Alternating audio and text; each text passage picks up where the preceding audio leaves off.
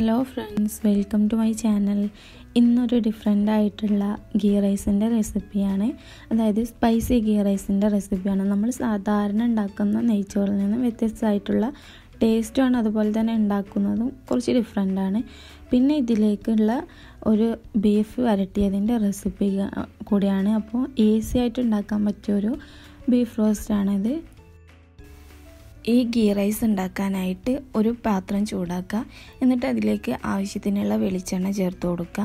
ഈ വെളിച്ചെണ്ണ നന്നായിട്ടൊന്ന് ചൂടാവുന്ന ടൈമിൽ സവാള നീളത്തിൽ അരിഞ്ഞത് 2 ചേർത്തിട്ടുണ്ട്. അതും പിന്നെ പച്ചമുളക് 4 പച്ചമുളക് ചേർത്ത് കൊടുക്കുക. അതിങ്ങനെ നീളത്തിൽ കട്ട് ചെയ്യുക. പിന്നെ ഇഞ്ചി വെളുത്തുള്ളി പേസ്റ്റും കൂടി ചേർത്തിട്ട് ഒന്ന് വഴറ്റി കൊടുക്കുക. ഇതൊന്ന് വഴന്ന് വരുന്ന ടൈമിൽ ഇതിലേക്ക് അരി ചേർത്ത് കൊടുക്കണം. അപ്പോൾ ജീരകശാല റൈസ് 4 ഗ്ലാസ്സാണ് ഞാനിവിടെ എടുത്തിട്ടുള്ളത്. അത് നന്നായിട്ടൊന്ന് വാഷ് ചെയ്തിട്ട് ഈ വഴറ്റിയതിലേക്ക് ചേർത്തിട്ട് നന്നായിട്ടൊന്ന് മിക്സ് ചെയ്യുക. ഒരു 2-3 മിനിറ്റ് ഒന്ന് ഇതിൽ മിക്സ് ചെയ്ത് കൊടുക്കുക. എന്നിട്ടാണ് ഇതിലേക്ക് നമ്മൾ വെള്ളം ചേർത്ത് കൊടുക്കുന്നത്. അപ്പോൾ 4 ഗ്ലാസ് അരിക്ക് ഞാനിവിടെ 8 ഗ്ലാസ് വെള്ളമാണ് എടുത്തിട്ടുള്ളത്. അപ്പോൾ അരി എത്രയാണ് എടുക്കുന്നത് അതിൻ്റെ ഡബിൾ വെള്ളം എടുക്കുക. എന്നിട്ട് ആവശ്യത്തിനുള്ള ഉപ്പും കൂടി ചേർത്തിട്ട് വീണ്ടും നന്നായിട്ടൊന്ന് മിക്സാക്കി കൊടുക്കുക. നമ്മൾ ഒഴിച്ചിട്ടുള്ള ഈ വെള്ളം തിളക്കാൻ വേണ്ടിയിട്ട് ഒന്ന് മൂടി വെച്ചിട്ടൊന്ന് വെയിറ്റ് ചെയ്യുക. ഇപ്പോൾ വെള്ളം തിളക്കുന്ന ടൈമിൽ ഇതിലേക്ക് ഏലക്കായ ഗ്രാമ്പൂവും ചേർക്കണം. ഏലക്കായ 2, ഗ്രാമ്പൂ ഒരു 3-4 ചേർക്കുക. പിന്നെ ഇതിലേക്ക് കുരുമുളകും കൂടി ചേർക്കണം. എന്നിട്ട് വീണ്ടും ഒന്ന് മിക്സ് ചെയ്യുക. ഇനി ഇതിലേക്ക് മല്ലിയിലും പുതിനയിലും ചേർക്കണം. ഞാനിവിടെ വീട്ടിലൊക്കെ തന്നെ ഉണ്ടാവുന്ന ഒരു ഇലയാണ് ചേർത്തിട്ടുള്ളത്. മല്ലിയിലും പുതിനയിലേക്ക് പകരം ചേർത്തതാണ്. പിന്നെ ഇതൊന്ന് നന്നായിട്ട് മിക്സ് ചെയ്യുക. ഇനി ഇതിലേക്ക് മിക്സ് ചെയ്തതിന് ശേഷം ആവശ്യത്തിനുള്ള കുറച്ച് നെയ്യ് ഇതിൻ്റെ മുകളിലൊന്ന് ഒഴിച്ചിട്ട് ഒന്നുകൂടി ഒന്ന് മിക്സ് ആക്കിയിട്ട് നമ്മൾ അടച്ച് വെച്ചിട്ട് വേവിക്കുക. എന്നിട്ട് ഇതിൻ്റെ ഒരു കറക്റ്റ് വേവ് ആവുന്ന ടൈമിൽ ഫ്ലെയിം ഓഫ് ചെയ്യുക.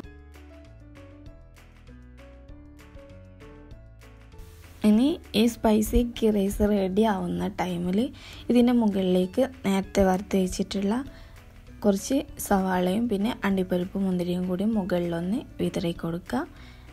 ഇനി നമുക്ക് ഇതിലേക്കുള്ള ബീഫ് വരട്ടിയതൊന്ന് ഉണ്ടാക്കുന്നത് എങ്ങനെ നോക്കാം. വളരെ ഈസി ആയിട്ട് ഉണ്ടാക്കുക. അപ്പോൾ പെട്ടെന്ന് തന്നെ ഉണ്ടാക്കാൻ പറ്റിയിട്ടുള്ള ഈ ഒരു റെസിപ്പി ഉണ്ടാക്കാനായിട്ട് ഒരു കുക്കർ എടുത്തിട്ട് അതിലേക്ക് ആവശ്യത്തിനുള്ള വെളിച്ചെണ്ണ ചേർത്ത് കൊടുക്കുക.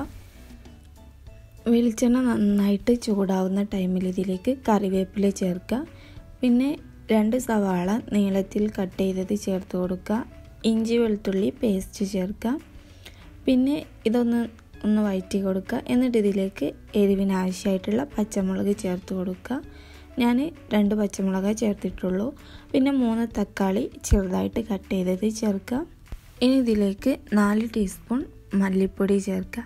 പിന്നെ 3 ടീസ്പൂൺ മുളക് പൊടി, മഞ്ഞൾപ്പൊടി 1/2 ടീസ്പൂൺ, പിന്നെ ഗരം മസാലയുടെ പൗഡർ 1 ടീസ്പൂൺ, പെരിഞ്ജീരകം പൊടിച്ചതും 1 ടീസ്പൂൺ, പിന്നെ ഒരു ചെറിയ കഷ്ണം പട്ടയും ചേർക്കുക.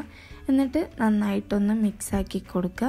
ഇനി ഇതിലേക്ക് നമ്മൾ വാഷ് ചെയ്ത് ചെറുതാക്കി കട്ട് ചെയ്തിട്ടുള്ള ബീഫ് ചേർത്ത് കൊടുക്കുക. 1 കിലോ ബീഫ് ചേർത്തിട്ട് ഉപ്പും കൂടിയും ചേർത്തിട്ട് നന്നായിട്ടൊന്ന് മിക്സാക്കി കൊടുക്കുക.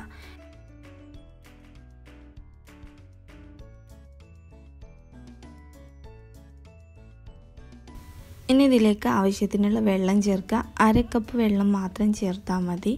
ഇനി വെള്ളം ചേർത്തിട്ട് വീണ്ടും നന്നായിട്ടൊന്ന് ബീഫും മസാലകളൊക്കെ ഒന്ന് മിക്സ് ആക്കിയതിന് ശേഷം കുക്കർ ക്ലോസ് ആക്കിയിട്ട് 4-5 വിസിൽ വരെ ഒന്ന് വേവിക്കുക.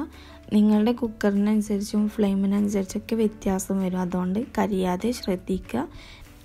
ഈ ഒരു സ്പൈസി ഗീ റൈസും ഇതിൻ്റെ കൂടെയുള്ള ഈ ബീഫ് വരട്ടിയതും നല്ലൊരു കോമ്പിനേഷനാണ്.